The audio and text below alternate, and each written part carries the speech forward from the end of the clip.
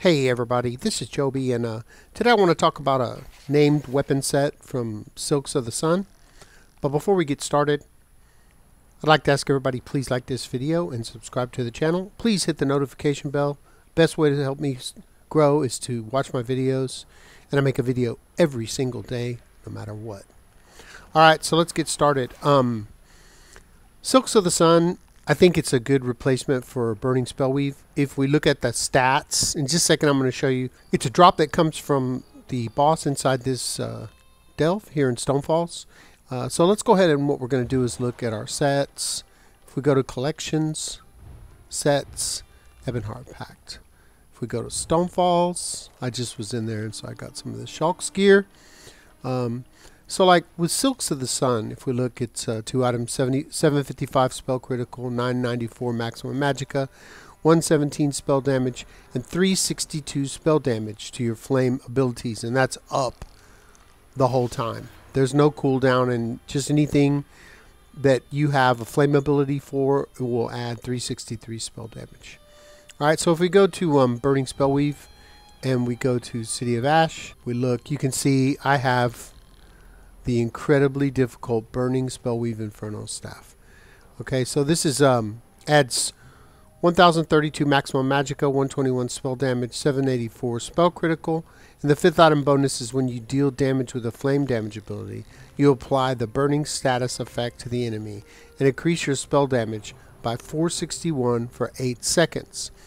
These effects can occur once every 12 seconds. It is better, I mean, the burning status, you know, they'll take more damage when they're on fire, and your spell damage will be 461, but it's only for 8 seconds, and then you have to wait 12 seconds for the cooldown. So if you really looked at the DPS, you know, the 361 that was constant, and then for any of the flame damage, and compared to 461 for only 8 seconds, then with a 12-second cooldown, probably pretty close, but maybe some of my math nerds can calculate it and let me know, because I couldn't be bothered, to tell you the truth. But here's the real situation. This is something that's always very important for me, is that sustainability.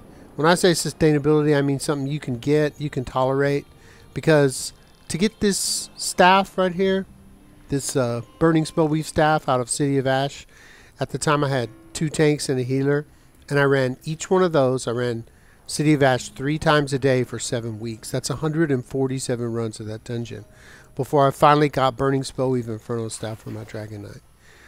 I got it out of a master chest. It was up by the tree near the warden.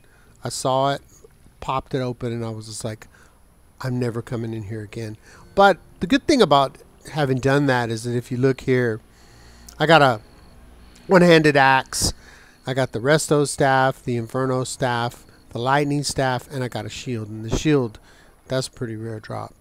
You know, it's a magicka set, but I run it on my Dragon Knight. That's a PvP character, so I'm still very happy with it. Shackle Breaker and Burning Spellweave, lots of sustain, pretty tough, so I'm going to keep that. But, you know, it is a PETA, because you have to run it a lot. And if you look on, you know, on the web, there's lots of people talking about how it's so much trouble and hard to get. I mean, Kev DeWitt in his videos even went in as a Nightblade and only looked for chests, you know, before the barrier. So, Silks of the Sun, something you can try out. You can farm it anywhere here. I'm in Stonefalls, which is right above Deshawn, and where we are is probably the closest way shrine would be Rogar's Hold, or, you know, you can come down here to the Sulphur Pools. There's even a world boss out here, and that's the Matron's Clutch. And I believe it's like a big Draugr spider.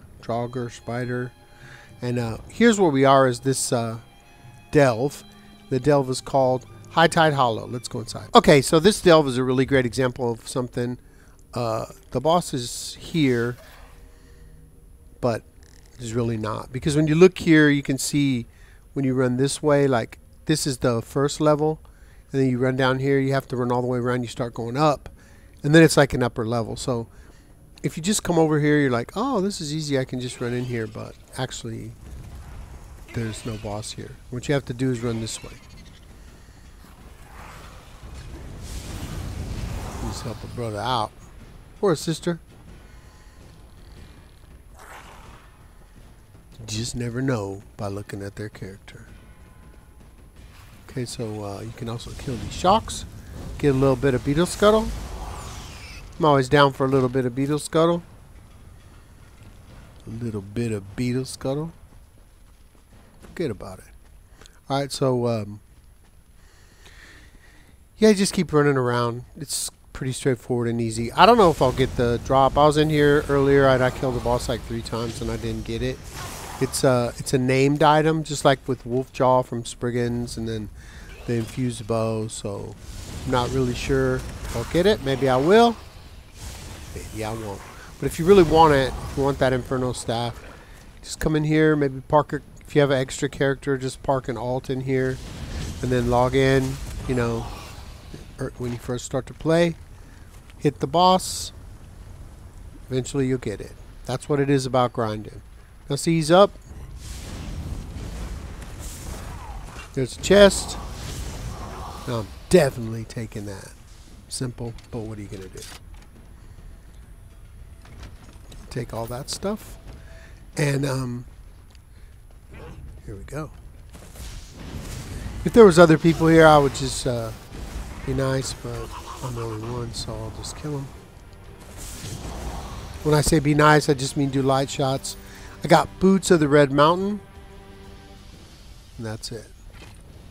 And now we wait. Alright, he's up again. That guy started wailing on me while I turned on the video. How dare you.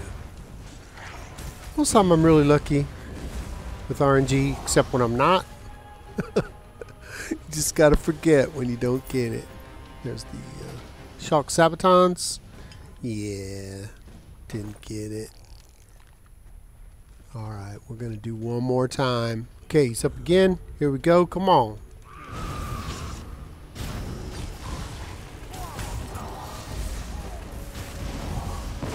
Come on, Flame Staff. No. So, in that kind of case, when you don't get any drop out of the boss, it's because of a probably timer. Has like a 5-minute timer, and it hasn't been 5 minutes yet. Well, that's really about it. I mean, all you need to do is come here, and the boss's name is Odegu, I think. Let me see, where did he go? He is despawned. When they despawn really quick like that, it's they're not supposed to pop up that fast. So this is Odegu's journal.